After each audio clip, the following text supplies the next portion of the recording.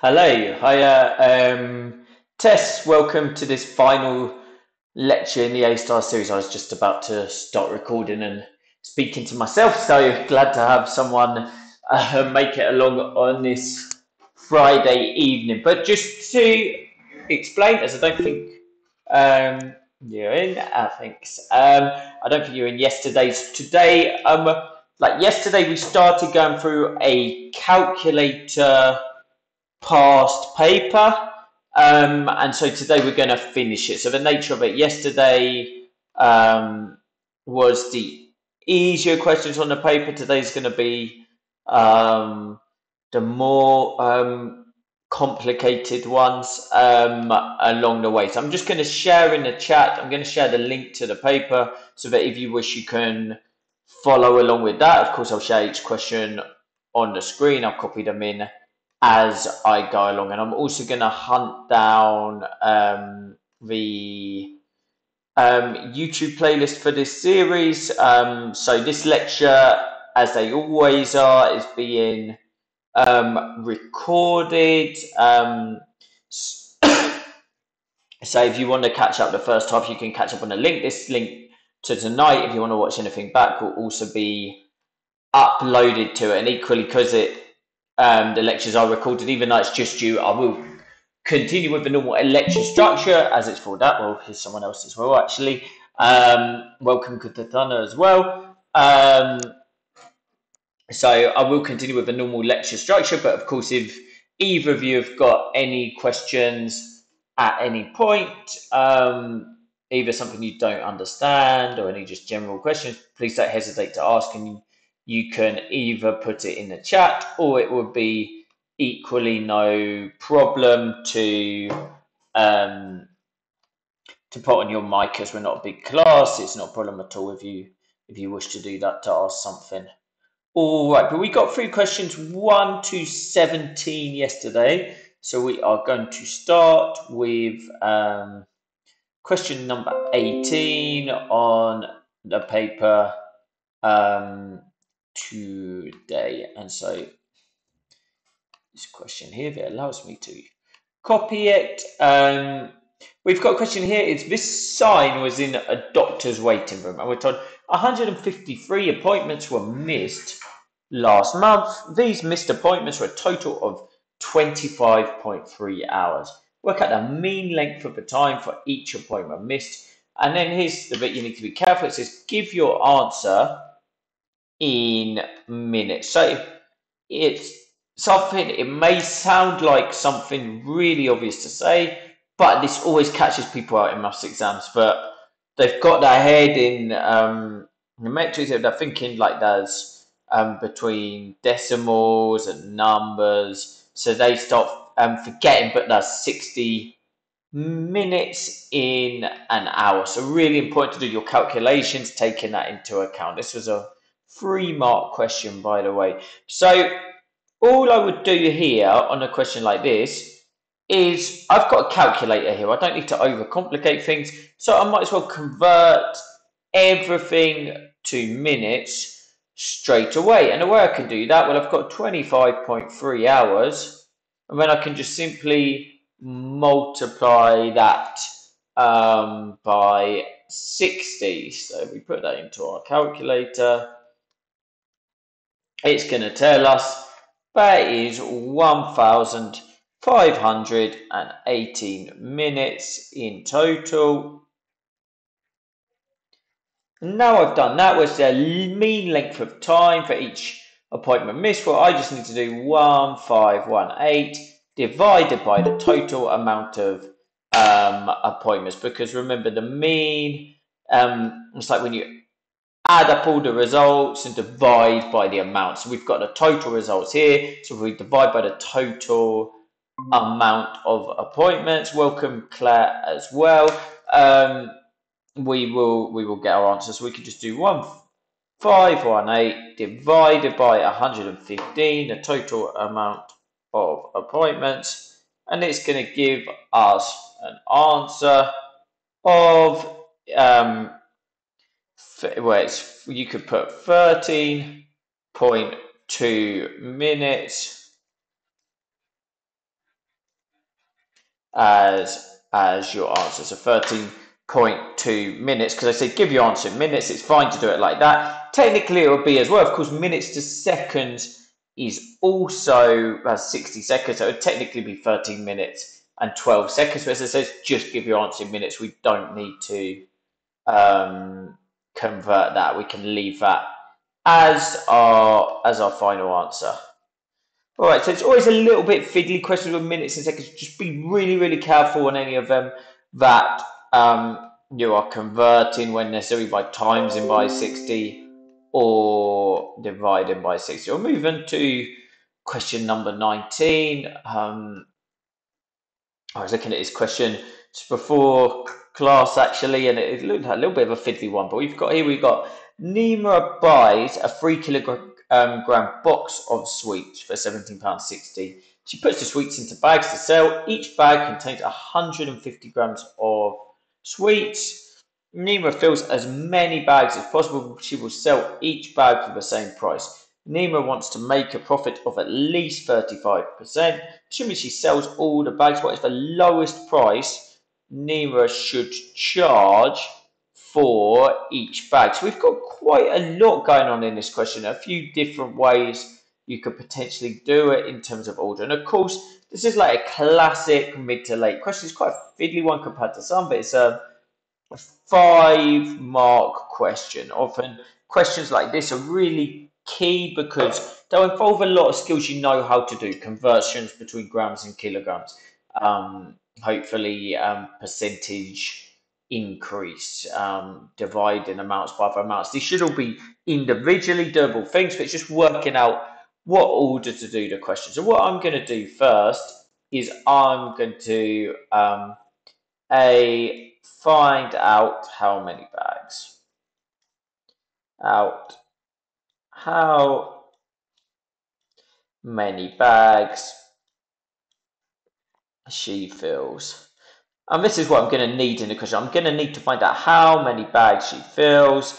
I'm going to need to find out how much money she needs to make. And finally, I need to find out what she needs to charge per bag to make that money. So separating the question into these 3 parts is going to make it easier. So we can first say, well, 3 kg equals 3,000 grams. Remember, kilo just means 1,000. That's 1,000 grams in a kilogram. And so we can divide that by 150. It's going to give you 20, unless I'm very much mistaken. But we do have a calculator here, so we may as well use it. So it equals 20 bags. 20 bags, sorry about that little squiggle. Now, we don't have to do anything fiddly here because it goes exactly. If it was like 20.2, because it's how many bags you can fill, in this question you'd have to round down. But here there is no rounding, it's exactly 20 bags. All right, so that's our part A done. So now we can go on to our second part of the question, which is find out how much money she needs to make.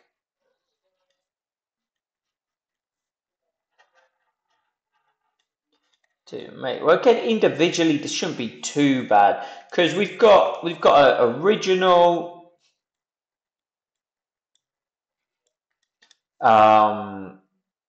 plus the increase, and so we've got 100% is always the original plus 35% equals 135%, which means we need to find out if it's a profit of 135. We just need to do £17.60 times 135%. So you can use your percent button on your calculator, which is shift and the left bracket, or you can just make the percent a decimal by dividing by 100, so it'll be times 1.35. So again, if we do that, we're going to use our calculator. No need to overcomplicate doing it without. And that gives us equals £23 and 76 pence.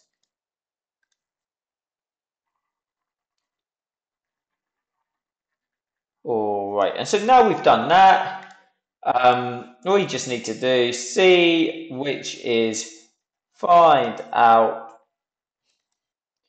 the price per bag. And so we just need to do here, we can do 23.76 divided by 20, which is the amount of bags. And we're going to get equals 1.18. And we're dealing with money here, so money, it has to go to two places. So our second decimal place is an 8, the number after it is an 8, so we round up. And so the amount she would have to charge is equals £1 and 19 pence. £1 and 19 pence. And that's our final answer.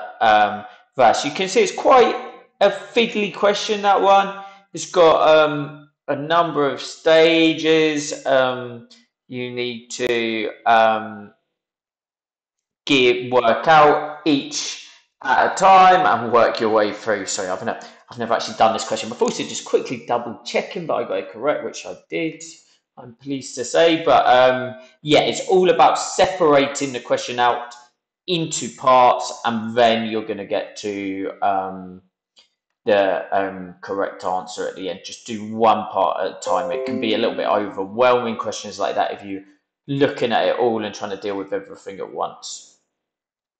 All right, so we'll move on to our next question, and our next question we have a probability tree diagram. So I have to copy over part B afterwards.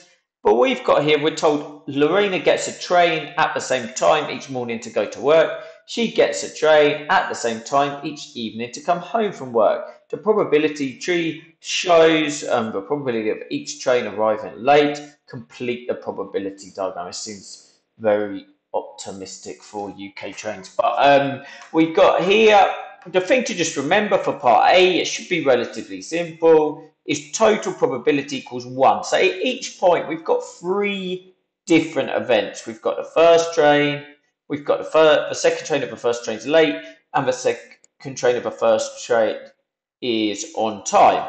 And on each of these individual parts, the probability has to add up to 1. So if it's 0.13 here, it would just be 0.87, because 0.87 plus 0.13 equals 1. If it's 0.06, it's got to be 0.94, and it's the same down here as well. So that's all you've got to do. If you weren't confident with adding up to 1, you do have a calculator, but it should be relatively straightforward, because it's just like 13 plus 87 equals 100. Well, 0.13 plus 0.87 equals 1. You're just basically doing the same sum here. All right, and so normally with probability questions as it is here, you get 2 parts to it. The second part sometimes is more fiddly than the first, where you need to understand a little bit more. But it says, for a day that Lorena goes to work out the probability that the train to work and the train home will both arrive late. Now, when you've got a probability tree, basically you can follow the route this can happen. So it's got to be the first train is late and the second train is late. There's only one route that this can happen, which means all we've got to do is the probability is the probability of event 1 times the probability of event 2. Again, we don't need to complicate anything here, because we have got a calculator, and it's actually, my calculator is making it more complicated. I'm going to explain this actually, because this could happen on your calculator if you did it. You wouldn't have to do it on a calculator, but it's telling me 7.8 times 10 to the minus 3. So my calculator is telling me the answer in standard form. And what that means is an ordinary number, a decimal point, would be 3 places in this direction. So it would be, in other words, 0.0078.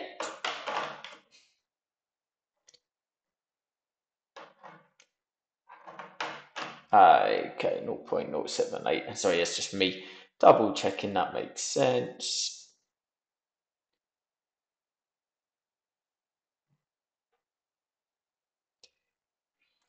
Yeah, exactly. So that would be your final answer, 0.0078. You probably still get a mark, to be honest, if you wrote it as standard form, because it's a way to show the answer. It's not actually wrong, but unless it's specifically asked, I would tend to give my answer as an ordinary number.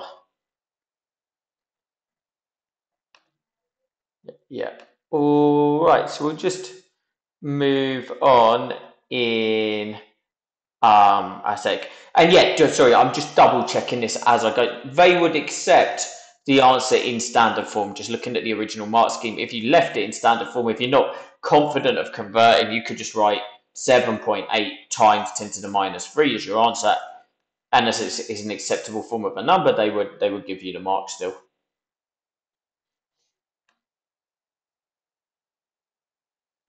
All right, so next question here, we just got a little bit of algebra to get through, and particularly actually we're dealing with powers here on our first part. So we've just got to simplify x3 by x5. Now, ordinary, when you multiply powers, you add them together, but if you've got one power in a bracket and one power outside, you're going to times them, because effectively what this means is x3 5 times. So it's like x3 times x3 times x3 times x3 times x3. Obviously, you don't have to write this down, but just to explain why it's not actually different, and then you'd add the powers together. So it's as if you multiply these two, so it would just be x to the power of 15. Next, we've got expand and simplify 4x plus 3 plus 7, 4 minus 2x. So you've got to be a little bit careful here because you'll see two brackets, but this is not a double brackets question. This is two single brackets which you need to put together. And the reason we know that is that there is the sign, the plus 7 between the two brackets. So how I would solve something like this is I just deal with my two brackets separately, and remember, you just multiply what's on the outside of a bracket by what's on the inside. So we've got 4 times x, which is 4x. We've got 4 times 3, which is 12. And then on our other side, we've got 7 times 4, which is, here, just to show the sums we're doing on this end, we've got 7 times 4, which gives us 28, and it'll be plus 28 because plus and positive mean the same thing. And 7 times minus 2x, which would be minus 14x. So we've got 4x plus 12 plus 28 minus 14x. Let's expand and simplify. So now we need to put our like terms together. So we've got 4x and minus 14x, which gives us minus 10x. And we've got 12 plus 28, which gives us 40. So we've got minus 10x plus 40. Or you could write it as 40 minus 10x. Either of these way around are completely acceptable for your answer. You can go with either one of the two. All right, and I'm just going to pop in as well here. I'm just going to pop in as a part 3 for these. I can fit on the same screen, or a part of question C, sorry, I should say. And again, this is a 2-mark question. So we've got factorize fully 15 times 15x3 plus 3x2y. Remember, factorize means put in brackets, and to put in brackets for the numbers, you want to find the highest common factor as well. Easy enough. 3 only has 2 factors. You've got 3 times 1. So we might as well work out 3's in the 15. So here we've got 3 times 5. And that means our highest common factor is the 3. And our 3 will go outside the brackets. The other number will go in. Next, we've got x cubed. So in other words, it's like x, and we've got x squared y. So it's like x, y. Well, again, what's going to go on the outside is what we have in common, the x squared, and with the remainder stuff inside. So outside our brackets, it would just be 3x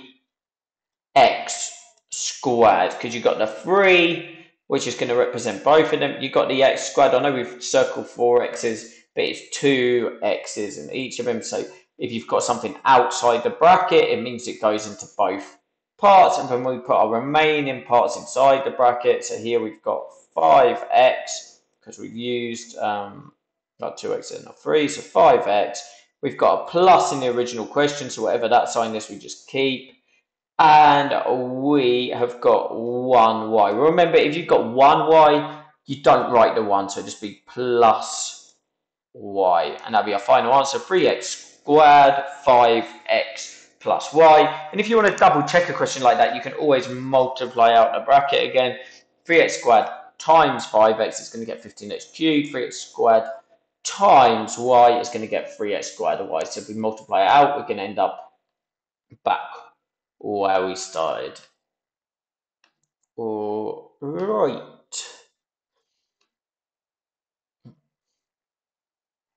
So yeah, we'll carry on from that in a sec and move on to question number 22.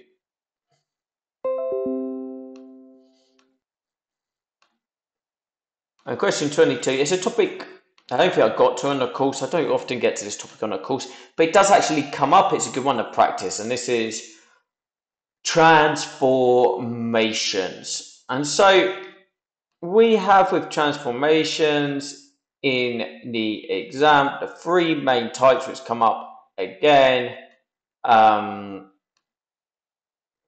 again. You are going to have 3, so I'll write them out here. You get the translation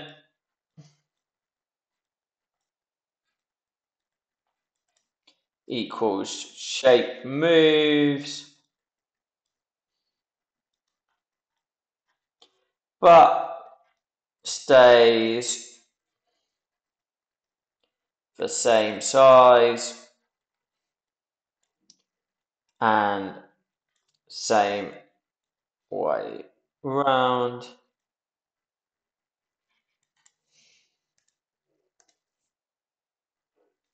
You've got rotation, which I feel like I'm using the same word instead, which is like the shape rotates round. And just feel like it, like any shape. Say if you have, like, I don't know, just calculate and pen together and you rotated it round. It's like you have a wheel and it's on the outside, so the whole thing's going to go round together like that. So it's going to go round by 90, 180 or 270. And then you got the other one, which is reflection. And I should say rotates round.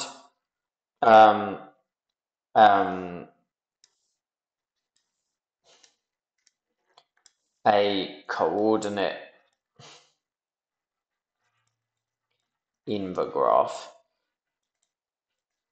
So say with my example where it's like going round, this midpoint here would be the coordinate where it rotates round. So often it will say it rotates around the origin. The origin just means 0, 0, the middle of the graph. But it could say rotates around 1, 1, and that would be the middle point. So reflect.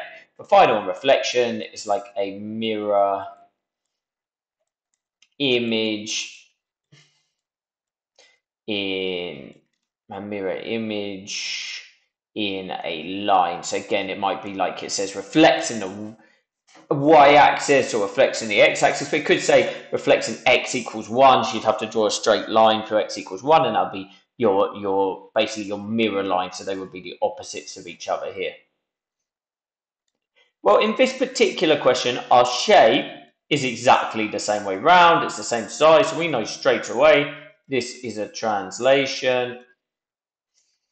And how translations work, you write them basically as coordinates with how far it moves in x and how far it moves in right. Well, if it moves to the right, it's positive. If it moves to the left, it's negative. But in here, we've got but maps shape S onto shape T. So we're actually starting with shape S. So what I always do for a shape like this is I will pick the same corner in both shapes because that's how you work out. So let's take our bottom corner here. And you can see to get from S to T, we need to move along 1, 2, 3, 4, 5 squares. You could do this more mathematically if you wanted, but it's fine to do it like this. So we can say -5 because it's gone backwards 5 squares. Now with a y-axis, if it goes up, it's positive. If it goes down, it's negative. So we can say here,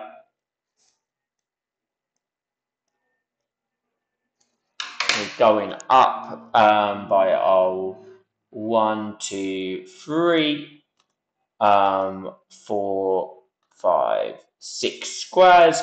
So we are going up 6. And so normally, actually how you would normally write, I'm writing them side to side just to show it's like coordinates, but really you would write it with the x on top of the y. So you would write it tends to be by -5, 6. And effectively what this is when you've got a movement like this is a vector. So you might see a question with vectors. This is a vector movement, 5 squares to the left and 6 squares up. So it's -5 and 6. All right.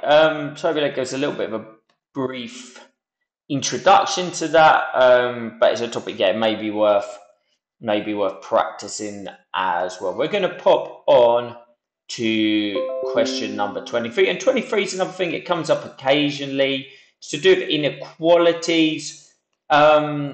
It's something worth practicing because I think when it comes up late in the exam, once you get on top of it, it's actually pretty easy in my opinion. Nothing's that easy, of course, if you don't know the rules, if you haven't practiced it, but once you get on top of it, it doesn't really change no matter what the measurement is. You just have to understand rounding. So we're told a length of a football pitch is 90 meters, correct to the nearest meter, and we need to complete the error interval for the length of the football pitch. Well, what an error interval means is you're always going to have it at two sides, and it gets drawn out for you. So basically, on one side, you are going to have the smallest number, but will round up to 90. On the other side, because it's just gradient, you have the smallest number, which wouldn't round down to 90. And it's always going to be 0.5 on both sides. Because if you think about it, if you rounded 89.5 to the nearest meter,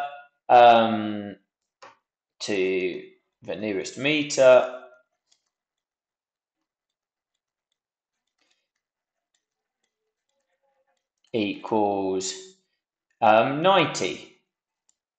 But if you rounded, I'll put this down here, 89.4 to the nearest meter,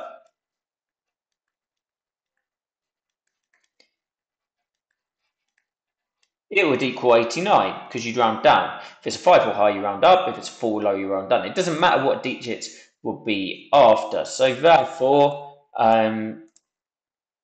the smallest number which would round up to 90 to the nearest meter is 89.5. 89.5. So it's like doing rounding in the opposite direction here. Well, now we've got underneath, we want the smallest number which would round up because we've got to say it's less than. So if it was 90.5 to the nearest meter, where it would equal 91. And again, if we did, for example, 90.4 to the nearest meter, I don't know why I'm spelling meter two different ways, above or below, but we're going to carry on with it. Why not? Equals 90. So that doesn't work. That doesn't work. So basically, then, because it's just got is less than, we know, but the size is less than 90.5. And what this basically tells us is, but this football pitch we don't know the size of, it has to have a size which is 89.5 meters or higher, and it has to be less than 90.5 for it to have rounded to 90 meters.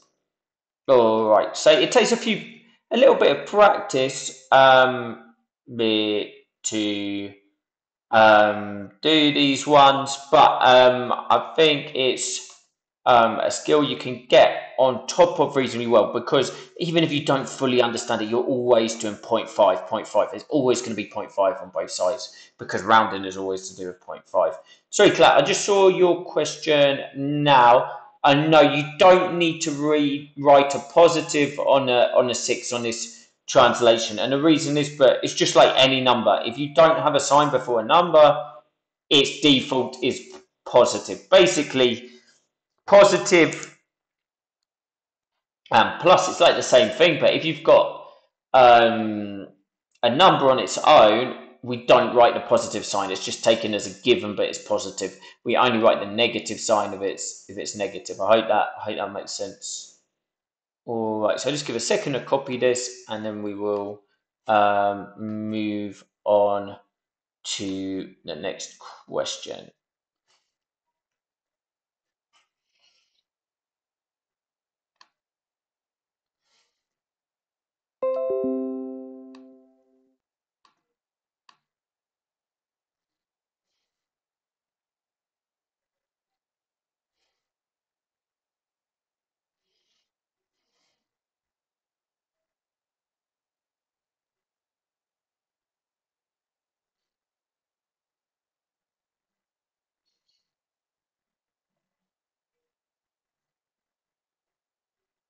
Okay, so I'll move.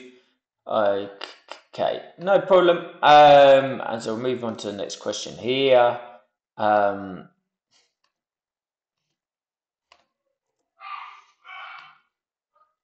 so here we got a two-part question. This one as one part for question 2, and our first part is a 4-part question. So again, it's a big question. That's quite a lot going on with it. So we are told. Festival A will be in a rectangular field with an area of 80,000 meters squared. The greatest number of people allowed to attend. Festival A is 425. Festival B will be in a rectangular field by 700 by 2,000. The greatest number of people allowed to attend. Festival B is 6750. The area per person allowed for Festival B is greater than the area per person allowed for Festival A. How much greater? Give your answer to the nearest whole number. So we want to deal with our two bits separately. So first of all, Festival A, which is relatively straightforward. Sorry, I should write a capital. Don't worry too much about squared meters, because we're going to do the same things measured the same way. So we can just do 80,000 divided by 425. Remember, you've got your friend calculator here, so if you put that in,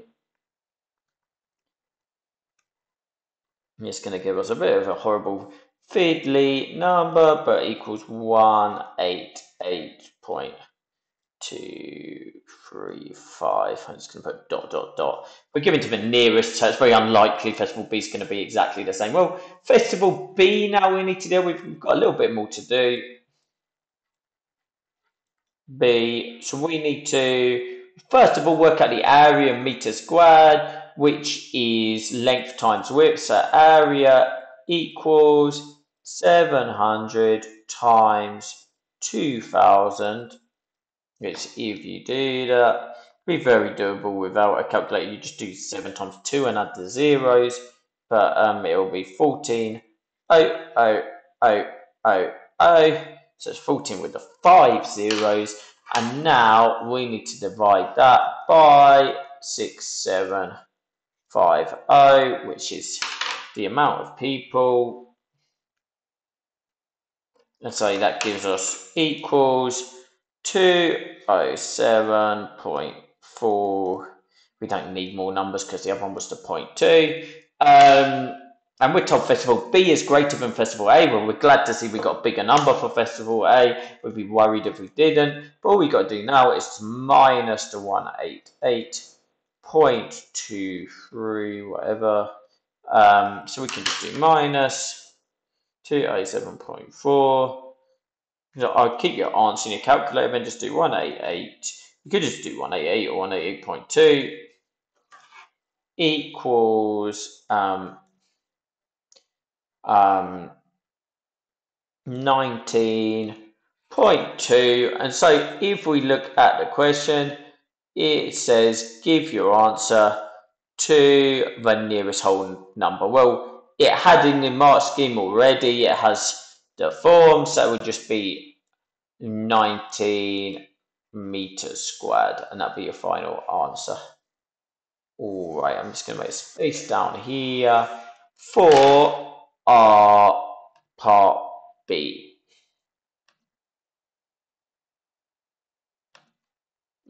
Okay.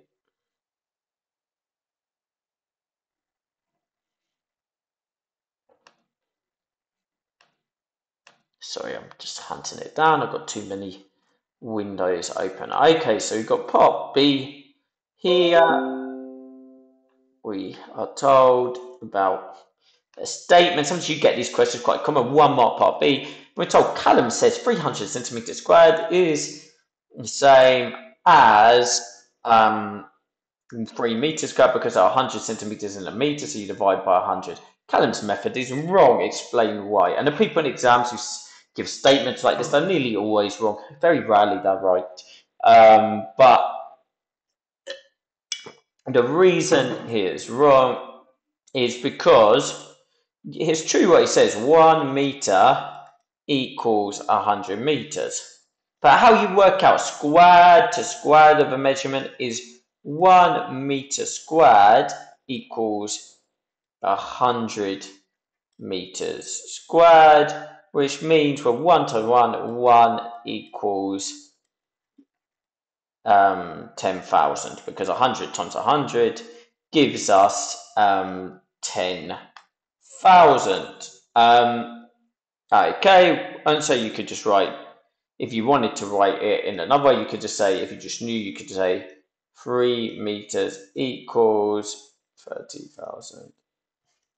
3 meters squared equals 30,000 centimeters squared, or you could just say you need to square it or whatever, but this is the reason why. And it's if you're ever asked to give something in like meters squared or millimeters squared or anything like that, just remember this, do the original difference between the two. So say for example, that's 10 millimeters in a centimeter. Well, that means there's 100 millimeters squared in a centimeter squared, because 10 times 10 equals 100.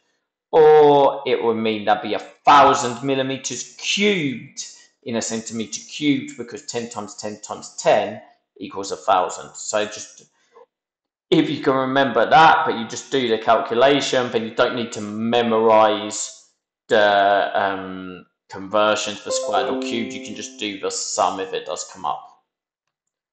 All right, so we'll move on now to question number 25. So we've got here the points L, M, and N are such that L, M, N is a straight line. We are told the coordinates of L are minus 3, 1. The coordinates of M are 4, 9. For coordinates, find the coordinates of N, and we're given that LM to MN equals 2 to 3. So we've got quite a lot going on in this question. You wouldn't have to do this question with a diagram, but I'm going to draw out a diagram just to explain, but I apologise, my line will invariably not be straight. We've got L here, and we are told it's minus 3 to 1. Next, we've got M over here, and we are told it's 4 to 9. And then we've got n somewhere over here. And we know from a ratio perspective, it's 3 to 3. So we know this here is 2 parts, and this here is 3 parts. So basically, in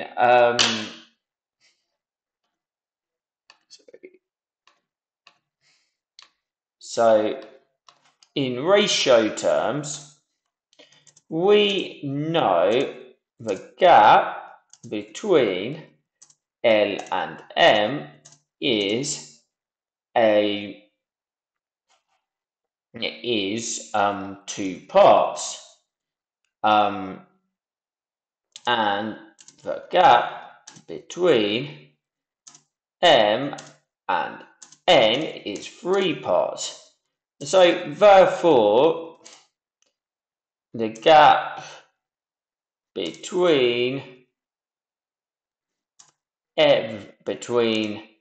the x coordinates and the y coordinates from L to M will be 2/3 of the size of the gap between M and N. I hope that makes sense. It's quite a fiddly question. I had to explain this to someone. Actually came up the other day, and I was like, well, this is a little bit of a fiddly one to explain, but hopefully that makes sense. So our gap from, so first of all, we want to find gap between L and M. So here we've got our x and our y. So our x is in effect, we've got x of course and y, x and y. So x we can say is 4 minus 3. 4 minus 3 is like 4 plus 3 because you've got the 2 signs in the middle which cancel each other out, so equals 7. And you've got y, you've got 9 minus 1 equals 8. And so basically we know, but this is 2 parts or 2/3 of the gap between M and N. So now what we can just do to find one part is we can divide both numbers by 2. So we got here as 2 parts of our ratio. We divide them by 2, we're going to get to 1 part. And so I just got someone arrived, I believe. Welcome Rupinder as well. So we've got 7 to 8 is 2 parts. We're going to divide those numbers by 2. So 7 divided by 2 gives us 3.5. So our new coordinate for x is 3.5.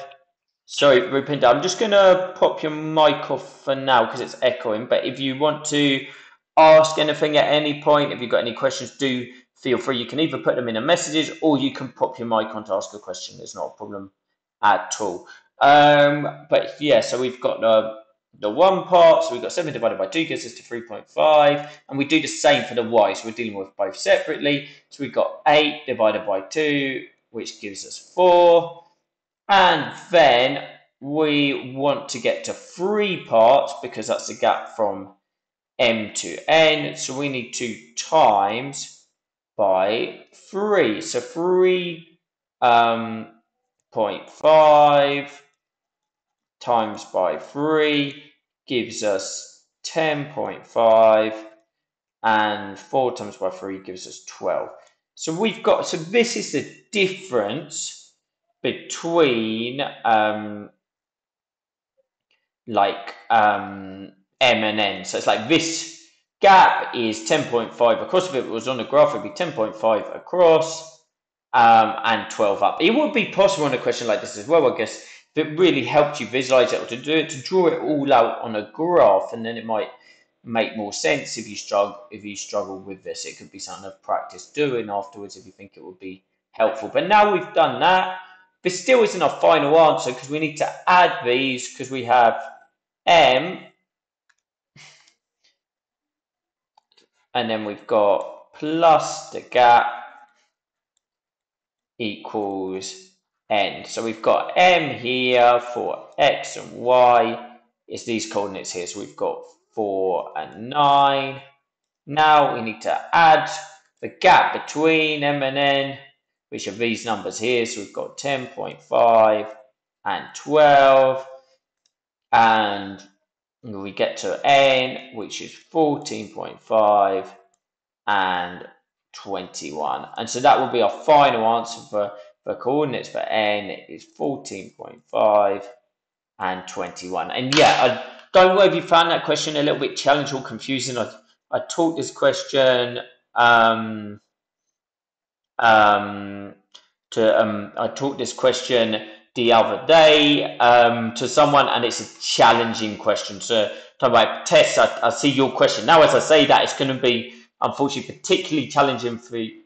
Sorry, not sorry, it is Tess. Yeah, I can see you're struggling with that as well. What I would probably say, Tess, is to just work on coordinate questions from the start, and then work separately on ratios, and this is a combination of the two. What I would say to you as well is I wouldn't panic if you struggle on this question. Brilliant if you get it, go back over it. I'm going to when I put up a YouTube recording, have a go back over it one stage at a time and see if you understand it. But this one, I've never seen a question like this on another paper. It's a combination of two skills, which is a bit random, and two, it's very hard. So I would put it sort of low down on the priority of things I need to learn. I would first try and make sure I'm really strong on coordinates. Secondly, that I'm really strong on ratios, and then worry about combining the two. But honestly, as I say, I taught this question the other day to someone, and it's I thought the other day when I was like, this is a bit of a horror question. It's not a nice one at all. Normally, I mean, we'll see the next question afterwards, which is complicated because we're at the end of the exam. Of course, all the questions at this stage are level 5 questions. They're complicated, but you'll see when we give the explanation, it's much simpler. That's an extremely challenging question. All right. And so we've got here for question 26, we've got a new phone costs £679. We've got the value of the phone decreases at a rate of 4% per year, and work out the value of a phone at the end of 3 years. Well, the key word here you can miss is it's going to decrease. And so if you start, remember when you always start with a percent is 100%. And so if it decreases by 4%,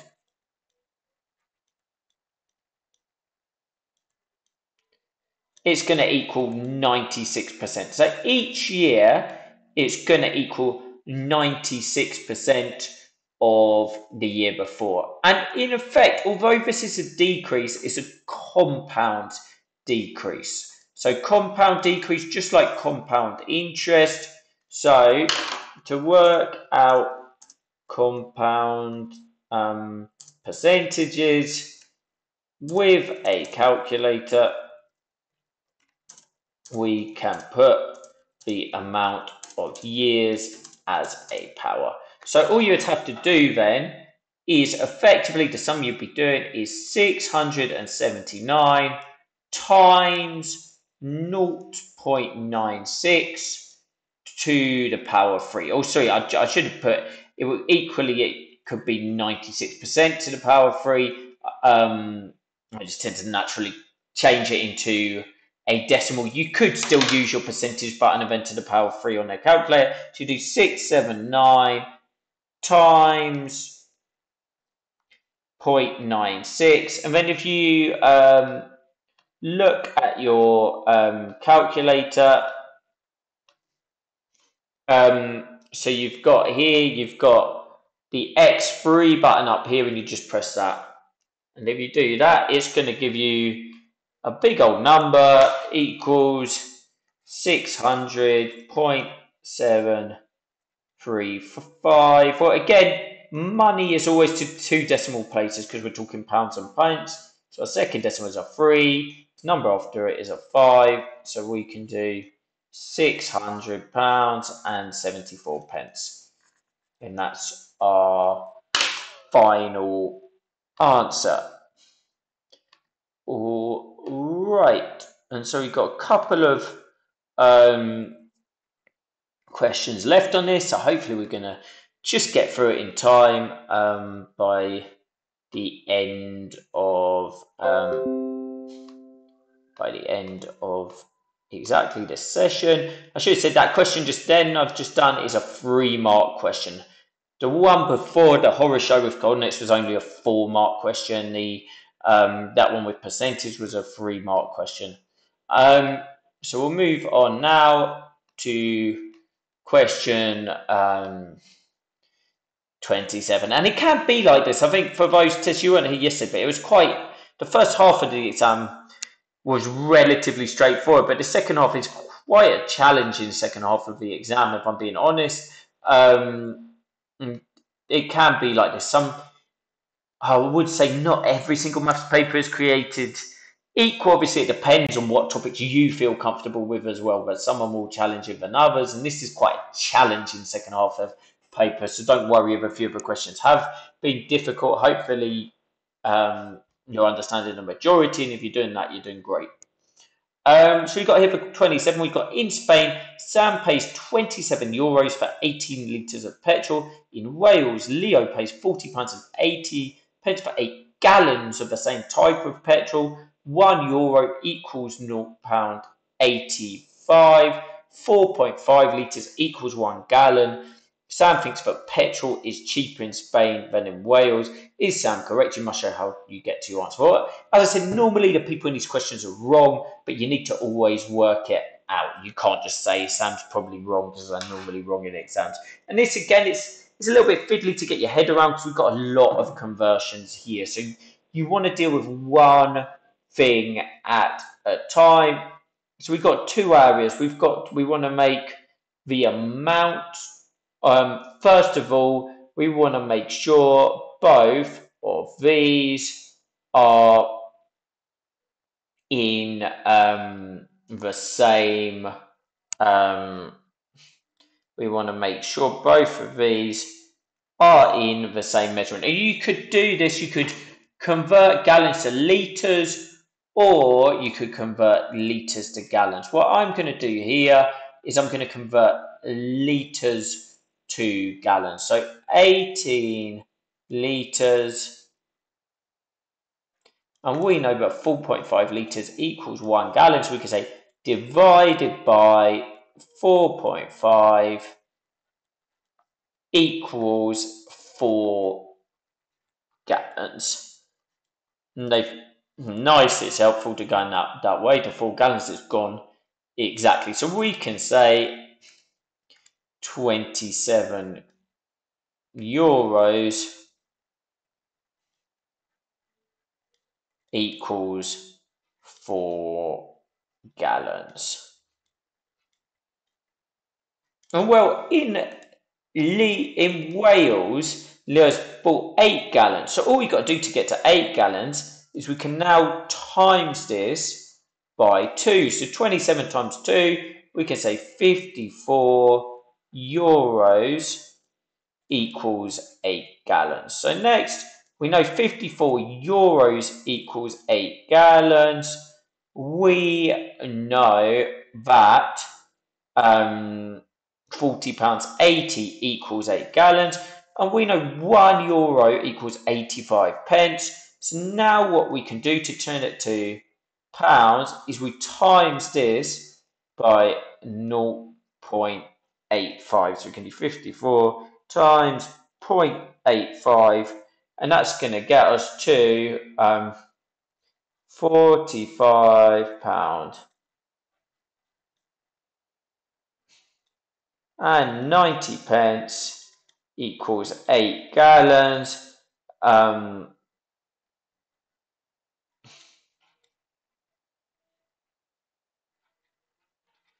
8 gallons in Spain, because all of these calculations was in Spain. Up here, so we know it's 45.90 for 8 gallons of Spain. Well, if we look at the question, Leo's paying £40.80 in wheelers, so we can say Sam is wrong. As I said, they're nearly always wrong, but you can't just write that. You do actually need to prove it.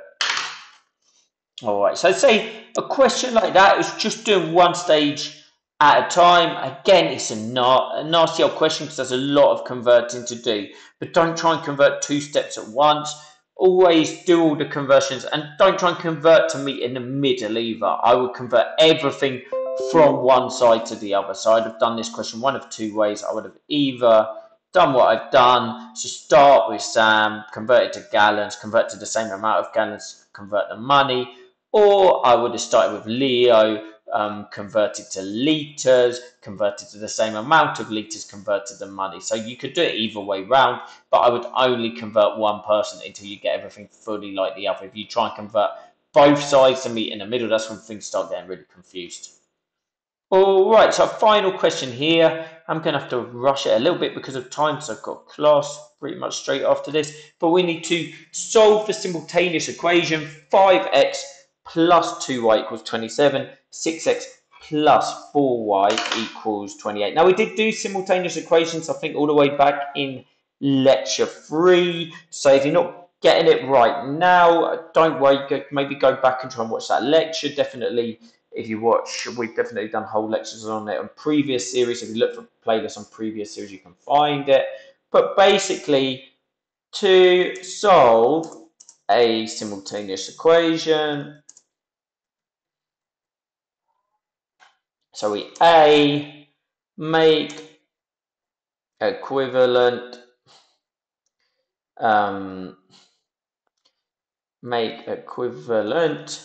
equation or equations if you need to do both, so that one of the unknowns, x or y, is the same.